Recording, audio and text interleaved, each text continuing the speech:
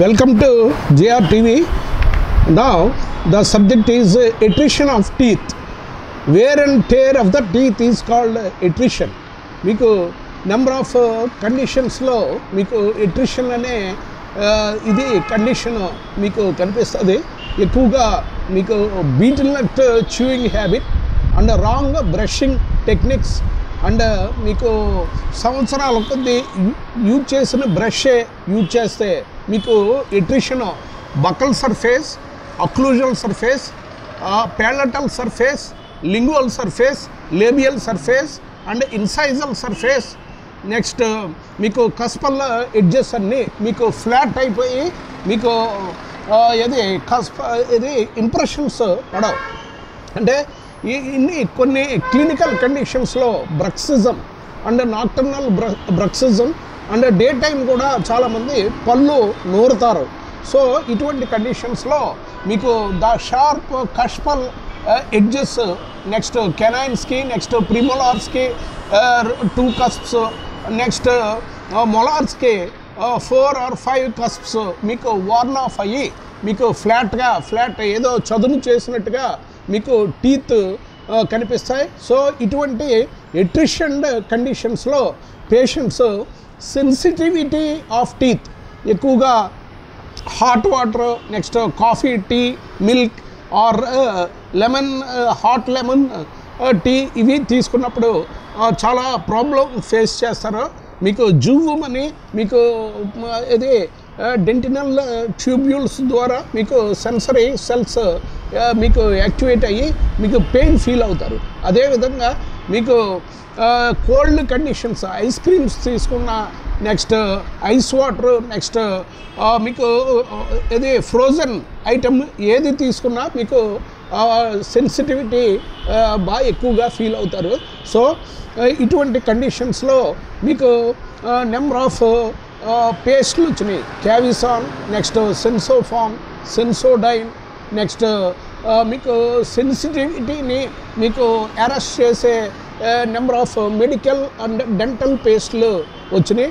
అవి మొత్తం ఈ అక్లూజల్ surface, labial surface, buckle surface, ప్యాలటల్ surface, labial, lingual, ఇన్సైజల్, cuspal అన్ని సర్ఫేసెస్కి పేస్ట్ అప్లై చేసి డీసెన్సిటైజేషన్ పేస్ట్ అప్లై చేసి ఒక 15 to 20 minutes పేషెంట్ని బ్రష్ చేయకుండా అలా ఉంచితే ఇది సెన్సిటివిటీని తగ్గించే ఈ మెడిసిన్ మీకు డెంటినల్ ట్యూబ్యూల్స్ ద్వారా లోనికి మీకు అబ్జార్బ్ అయ్యి మీకు సెన్సిటివిటీ తగ్గించే అవకాశం ఉంటుంది.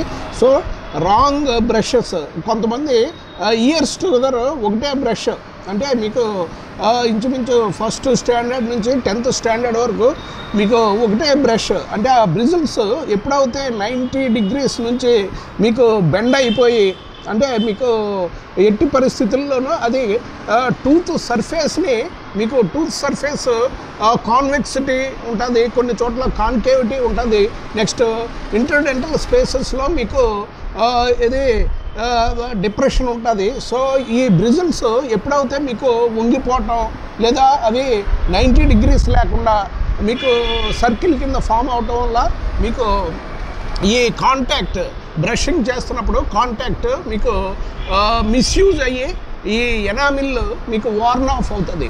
ఎనామిల్ వార్న్ ఆఫ్ అయిన తర్వాత మనకి డెంటిన్ ఎల్లో కలర్లో ఉంటుంది కాబట్టి పళ్ళు ఎల్లో కలర్లో కనిపించడం, రాంగ్ బ్రషింగ్, ఓవర్గా బ్రషింగ్ చేయటం. అంటే కొంతమంది 15 minutes పైన మీకు బ్రషింగ్ చేస్తారు. యాక్చువల్గా 8 to 10 minutes లోపు brushing is very healthy for long durability of teeth. ఈ మాస్టికేటరీ టీత్ కానీ, కెనైన్స్ కానీ, ప్రిమోలార్స్ కానీ, ఇన్సైజల్స్ కానీ మీకు లాంగ్ డ్యూరబిలిటీ ఉండాలంటే బిలో 10 minutesలో మనం బ్రషింగ్ క్లీన్ చేసుకోవాలి, బ్రషింగ్ కంప్లీట్ చేసుకోవాలి. So up side down, down side up, ఈ విధంగా టెక్నిక్స్ తోటి చేయాలి. అంతేగాని మీకు బ్రష్ ఏదో సా కటింగ్ లాగా మీకు ఫార్వర్డ్ అండ్ బ్యాక్వర్డ్ మూమెంట్ చేస్తేనే మీకు ఈ ఎట్రిషన్ ఆఫ్ టీత్ సుస్పష్టంగా కనిపిస్తాయి. చాలామందికి పాపం బ్రషింగ్ ప్యాటర్న్ తెలియక ఈ ఎనామిల్ మీకు cervical area of all teeth molars, first molar, second molar, third molar, and first ప్రిమోలార్, second ప్రిమోలార్, canine, and even ఇన్సైజర్స్, ఇది first second on left side, first second on right side ఇన్సైజర్స్, cervical areas కూడా brush ఒక సా cutting, మనం వుడ్ని ఏ విధంగా మీకు రంపంతో cut చేస్తే we edge వస్తుందో అదేవిధంగా మీకు ఈ రాంగ్ బ్రషింగ్ టెక్నిక్స్ వల్ల మీకు వీ ఎడ్జ్ కటింగ్ వచ్చి అక్కడ డెంటినల్ ట్యూబ్యూల్స్ మీకు ఎక్స్పోజ్ అయ్యి సెన్సిటివిటీ పేషెంట్ ఫీల్ అవుతాడు. సో ఇటువంటి హాట్ నెక్స్ట్ కోల్డ్ పదార్థాలు తీసుకుంటే బాగా మీకు సెన్సిటివిటీ ఫీల్ అయ్యి చాలా ఇబ్బందికర పరిస్థితులు. సో మీరు ఎట్టి పరిస్థితుల్లో ఇటువంటి ఇది ఎనామిల్ పోయి సెన్సిటివిటీ ఫీల్ అయ్యే పేషెంట్స్ హాట్ వాటర్ కానీ, hot tea, coffee, milk, next cold ఇది జ్యూసెస్, నెక్స్ట్ సిట్రస్ బేస్ ఇవి, నెక్స్ట్ ఐస్ క్రీమ్స్, ఇవి మీరు అవాయిడ్ చేయటం మంచిది. ఎందుకంటే మీకు హై టెంపరేచర్లో మీకు కరిగే పదార్థాలు ఎనామిల్, నెక్స్ట్ అదేవిధంగా కోల్డ్ క్లైమేటిక్ కండిషన్స్లో మీకు బాగా సెన్సిటివిటీ ఫీల్ అయ్యేది ఫస్ట్ ఓరల్ క్యావిటీలో మీకు dentinal tubules, next attrition teeth, అరిగిపోయే దంతాలు, మీకు నర్వస్ ఇంపల్స్ అనేది చాలా సుస్పష్టంగా మీకు కనిపిస్తుంది. సో ఎక్కువ మీరు ఇది హై టెంపరేచర్ ఉన్న ఏ పదార్థాలు మీరు తీసుకోకూడదు. కొంతమంది సూప్స్ తీసుకుంటారు, ఇది మన mixed vegetable soups, next chicken soup, ఈ విధంగా నెంబర్ ఆఫ్ రెస్టారెంట్స్లో సూప్స్ తీసుకున్నప్పుడు మీకు ప్యాలెట్ మీకు డీకెరటినైజేషన్ అవుతుంది. ఎందుకంటే అంత హాట్ స్టీమ్డ్ సూప్ తీసుకోవటం వల్ల ప్యాలెట్లో ఒక పొర మీకు నెక్స్ట్ డే ఆర్ 2 days తర్వాత అది వార్న్ ఆఫ్ అయ్యి మీకు మళ్ళీ కొత్త కెరటినైజేషన్ అయ్యి మళ్ళీ కొత్తగా ప్యాలెట్ ఫామ్ అయ్యే అవకాశం ఉంటుంది. అంటే అంత స్టీమ్డ్ హై టెంపరేచర్ ఉన్న లిక్విడ్స్ లేదా సాలిడ్స్ మనం తీసుకుంటే ఓరల్ క్యావిటీలో మీకు రెగ్యులర్గా మీకు ఏది టిష్యూ జనరేషను, నెక్స్ట్ డీకెరటినైజేషను, ఇది ఒక ఇది పాత ఇది సాఫ్ట్ టిష్యూ మీకు వార్న్ ఆఫ్ అయ్యి మళ్ళీ కొత్తగా టిష్యూ ఫార్మేషను, ఇది రెగ్యులర్ ప్రాసెస్. ఎందుకంటే ఎక్కువగా మీకు 3 times ఫుడ్ 365 days మనం తింటున్నాం. అదేవిధంగా మధ్యలో హార్డ్ ఫుడ్ కూడా తీసుకుంటాం, ఏది muscular non vegetarian, next bones, కొంతమంది బాగా చూ చేస్తారు, బోన్స్ ఎక్కువగా చూ చేసిన మీకు ఈ దంతాలు మీకు కస్పల్లో అరిగిపోయి మీకు ఫ్లాట్గా అవుతాయి. దాన్ని attrition are wear and tear of the teeth on any side, అక్లూజల్ side, buckle side, are ప్యాలటల్ side, labial side, lingual side, ఇన్సైజల్ side, next cuspal side, ఏ విధంగా మీకు ఇది ఒక దంతం దాని యొక్క పరిమాణాన్ని ఇది ఎక్కువగా వాడటం వల్ల కోల్పోతే దాన్ని ఎట్రిషన్ అంటారు. Attrition wear and tear of the teeth. So ఇటువంటి ఎట్రిషన్లో మీరు ఫస్ట్ పేస్ట్ ఇది చూపుడు వేలికి అప్లై చేసి అన్నీ ఇది సెన్సోఫామ్ కానీ, సెన్సోడైన్ కానీ, క్యావిసన్ కానీ, నెక్స్ట్ డీసెన్సిటివిటీ పేస్ట్లు, మెడికేటెడ్ పేస్ట్లు, డెంటల్ పేస్ట్లు మీకు మార్కెట్లో దొరుకుతున్నాయి. అవి మీరు అప్లై చేసి 15 to 20 minutes మీరు ఆల్ సర్ఫేసెస్, అక్లూజల్ సర్ఫేస్ ఎక్కువగా అప్లై చేయాలి. Next buckle, ప్యాలటల్ and ఇన్సైజల్, cuspal all సర్ఫేసెస్కి apply చేసి 15 to 20 minutes వెయిట్ చేసిన తర్వాత నెమ్మదిగా సాఫ్ట్ బ్రష్, ఎట్రిషన్ అయిన పేషెంట్స్ అందరూ సాఫ్ట్ బ్రష్ మాత్రమే యూజ్ చేయాలి. అంతేగాని ఎక్కువగా ఓన్లీ 5 to 6 minutes, 5 minutes మించి ఇంకా ఇది బ్రష్ చేయడానికి వీల్లేదు. ఎందుకంటే మైక్రో లేయర్స్ ఆఫ్ ఎనామిల్ మీకు డైలీ బ్రష్ చేయటం వల్ల వార్న్ ఆఫ్ అవుతుంది. అదేవిధంగా ఇది వార్న్ ఆఫ్ అయిన తర్వాత మీకు డెంటిన్ బయటికి ఎక్స్పోజ్ అయ్యి పళ్ళన్నీ పసుపు రంగులో కనిపిస్తాయి. సో మీకు ఎక్కువగా బ్రష్ చేసినా మీకు ఇది ఎట్రిషన్ అనే ప్రాబ్లం తోటి పేషెంట్స్ బాధపడతారు.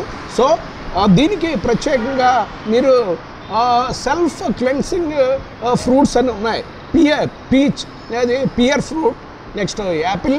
అందులో మీకు పిండి ఉన్న యాపిల్ కాకుండా మీకు వాటర్ కంటెంట్ ఎక్కువ ఉన్న యాపిల్స్ మీకు ఓరల్ క్యావిటీని చాలా హెల్తీగా ఉంచుతాయి.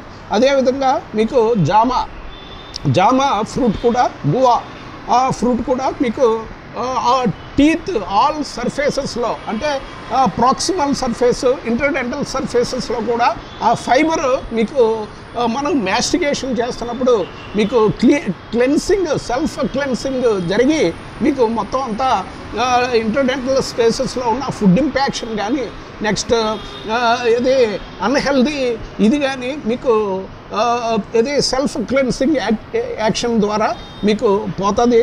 దీంట్లో టెక్నిక్ ఏంటంటే వెడ్జింగ్ ఫోర్స్. మీరు ఒక జామకాయని మీరు ఇన్సైజల్ టీత్ ద్వారా మీకు చేస్తున్నప్పుడు ఆల్ సర్ఫేసెస్ అంటే labial surface, ప్యాలటల్ surface, lower labial surface, lower lingual surface అన్నీ ఒకేసారి మీకు ఒక క్వాడ్రంట్ మీకు క్లీన్ అవుతుంది. సో సెల్ఫ్ వెడ్జింగ్ ఫోర్స్ ద్వారా మీకు సెల్ఫ్ క్లెన్సింగ్ యాక్షన్ జరిగి మీకు ఇటు మోలార్స్ ఏంటి, ప్రిమోలార్స్ ఏంటి, కెనాయిన్స్ ఏంటి, ఇన్సైజర్స్ ఏంటి, upper left, upper right and lower left, lower right side quadrants అన్నీ శుభ్రపడి మీకు క్యాలిక్యులస్ అనేది పోతుంది. కొంతమంది ఫ్రెష్ షుగర్ కేన్ పీసెస్ నవ్వటం వల్ల కూడా మౌత్ చాలా ఫ్రెష్గా ఉన్నది. సో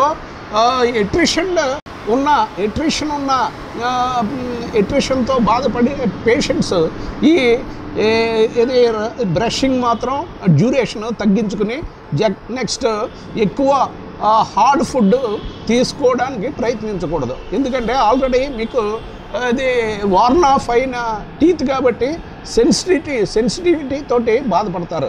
అదే సిట్రస్ ఫ్రూట్స్, లెమన్ ఆర్ మీకు mosambi, all citrus family fruits తీసుకున్నా మీకు చాలా సెన్సిటివిటీ ఫీల్ అవుతారు. అంటే చింత, టామరిండ్ తీసుకున్నా మీకు చాలా ఇది సెన్సిటివిటీ ఫీల్ అయ్యి మీకు చాలా ఇబ్బందికర పరిస్థితులు. సో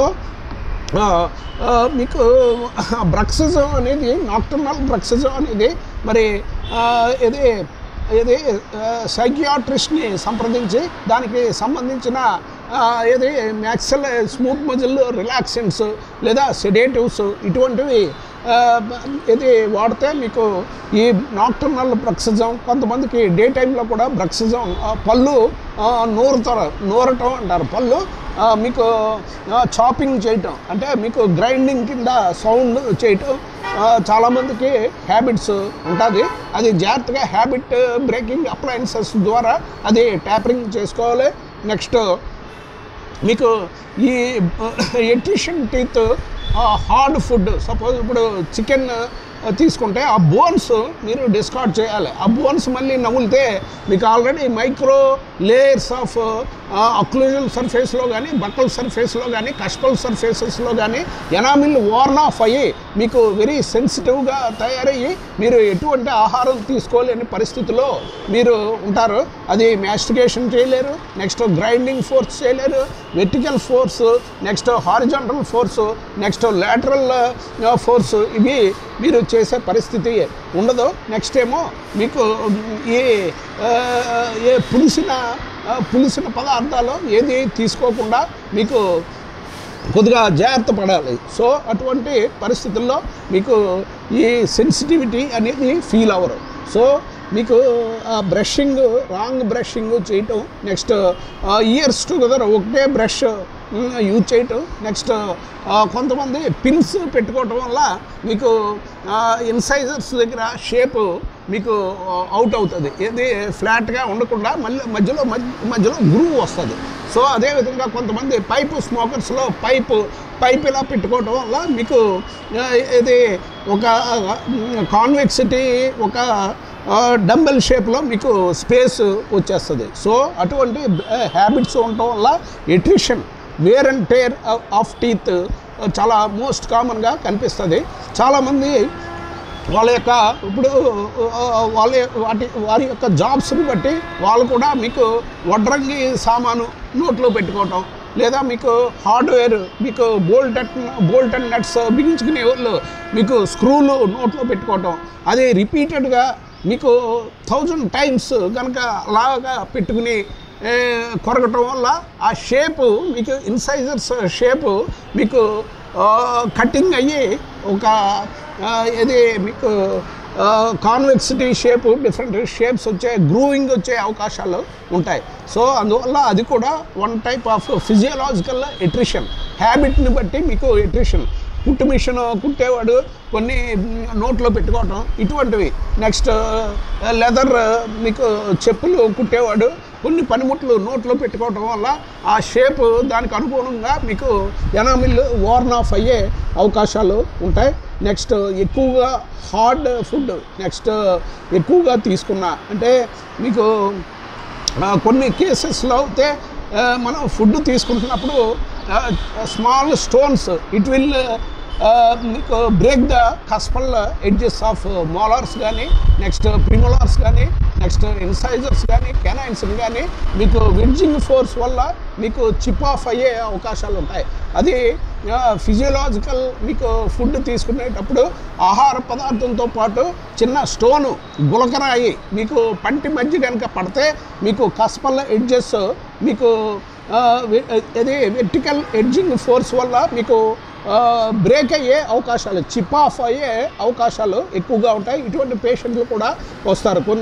కొన్ని రెస్టారెంట్స్లో మీకు రైస్ మీకు సెగ్రిగేషన్ చేసినప్పుడు స్టోన్స్ మీకు సెపరేట్ చేయకపోవడం వల్ల అవి వాటితో పాటు మీకు రైస్ ఉడకబెట్టినప్పుడు నెక్స్ట్ సర్వ్ చేసినప్పుడు వాటితో రైస్తో పాటు స్టోన్ రావటం వల్ల మీకు పేషెంట్స్ కస్ప్స్ ఏది మోలార్ కస్ప్స్ కోల్పోయే ప్రమాదం, లేదా మీకు ప్రిమోలార్స్లో బకల్ కస్ప్ కానీ లింగువల్ కస్ప్ కానీ లేదా ప్యాలటల్ కస్ప్ కానీ కోల్పోయే ప్రమాదం. ఎందుకంటే వెడ్జింగ్ ఫోర్స్ వల్ల ఆ స్టోను మీకు యాక్సిడెంటల్గా మనం మ్యాస్టికేషన్ చేసినప్పుడు ఆ stone it will cut off the cuspal edge of ప్రిమోలార్, either premolar or molars, either lingual side or buccal side or palatal side or labial side మీకు కట్ ఆఫ్ అయ్యే ప్రిమోలార్స్కి అయితే ఈ కార్నర్ ఆఫ్ మౌత్ దగ్గర మీకు కట్ ఆఫ్ అయ్యే అవకాశాలు ఉంటాయి.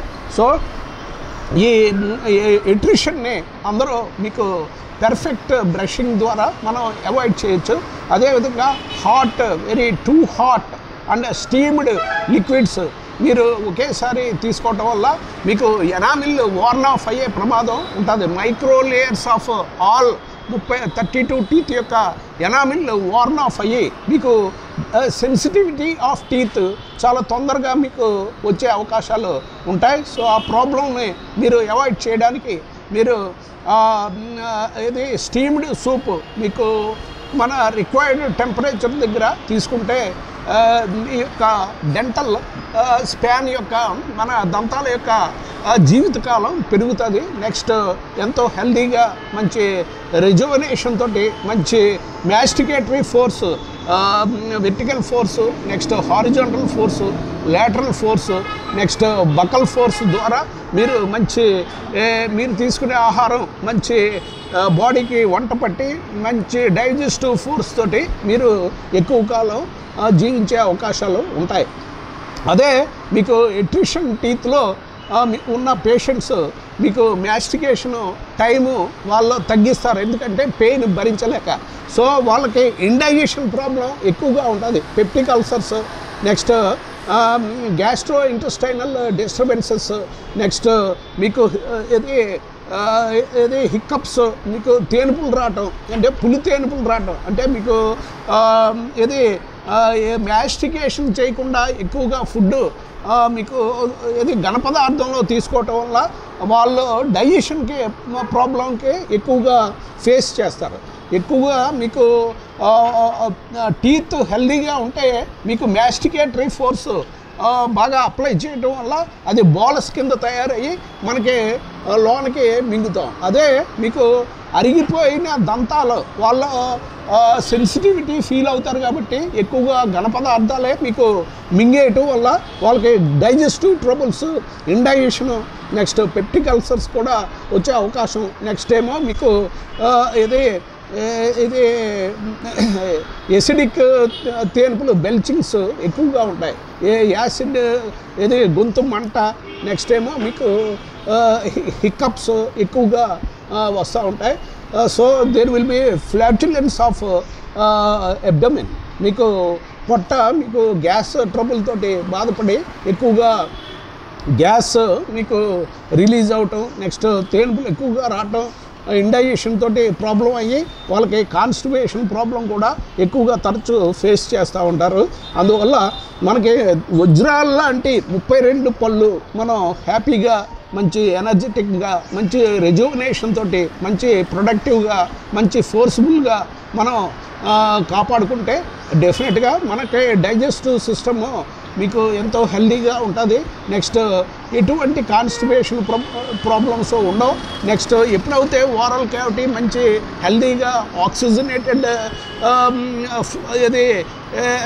ఇది ఇన్ఫ్లో తోటి ఉంటుందో మన లంగ్స్ కూడా మంచి ఆక్సిజనేటెడ్ ఎయిర్ తోటి ఫిల్ అయ్యి మంచి ఆక్సిజనేటెడ్ బ్లడ్ని మనకి బ్రెయిన్కి ప్లస్ హార్ట్కి plus లంగ్స్కి plus కిడ్నీస్కి next muscular పార్ట్స్కి next all human బాడీలో ఉన్న ఆల్ వైటల్ ఆర్గాన్స్కి మీకు మంచి ఆక్సిజనేటెడ్ బ్లడ్ సప్లై చేసి మంచి ఎనర్జెటిక్గా, మంచి రెజ్యువనేషన్ తోటి, మంచి ప్రొడక్టివ్గా, మంచి ఫోర్స్ఫుల్గా మరి మనం జీవితకాలాన్ని కొనసాగించవచ్చు. సో ఇటువంటి ఎట్రిషన్ టీత్ ఉంటే మీకు డీసెన్సిటైజేషన్ పేస్ట్లు వాడాలి. నెక్స్ట్ కొంతమందికి బాగా ఇంకా హోప్లెస్ కండిషన్స్లో అంటే మీకు 1/4 ఆఫ్ టీతే మీకు బయటికి కనిపిస్తే వాళ్ళకి క్యాప్స్ మీకు క్యాప్స్ ఏర్పాటు చేసే అవకాశం డెంటిస్ట్ని సంప్రదిస్తే మీకు పెర్ఫెక్ట్గా ఒక ఇది ట్రిమ్మింగ్ నెక్స్ట్ కటింగ్ చేసి ఒక రీషేపింగ్ చేసి ఒక మీకు డీసెన్సిటైజేషన్ ప్రాబ్లమ్ని సాల్వ్ చేస్తారు. సో బ్రిడ్జ్ వర్క్ చేయించుకోవచ్చు. నెక్స్ట్ మీకు క్యాప్స్ ఫిక్సింగ్ చేయించుకోవచ్చు. వెనీరింగ్ అనే కొత్త లేటెస్ట్ ఇది వచ్చింది. టూత్ వెనీరింగ్ కూడా వస్తున్నాయి. మనం ఏ విధంగా అయితే ఫ్లైవుడ్కి మీకు వెనీరింగ్ ఏ విధంగా సొల్యూషన్ పెట్టి మీకు వెనీరింగ్ చేస్తున్నాము, అదేవిధంగా మీకు ఎనామిల్కి మీకు వెనీరింగ్ చేస్తున్నాం. ఇటువంటి ఇది ఎట్రిషన్ ఉన్న టీత్ కన్నా రీషేపింగ్ నెక్స్ట్ ఈస్థెటిక్స్ కోల్పోకుండా సేమ్ టైప్లో మనం ఏర్పాటు చేస్తున్నాం. Thank you.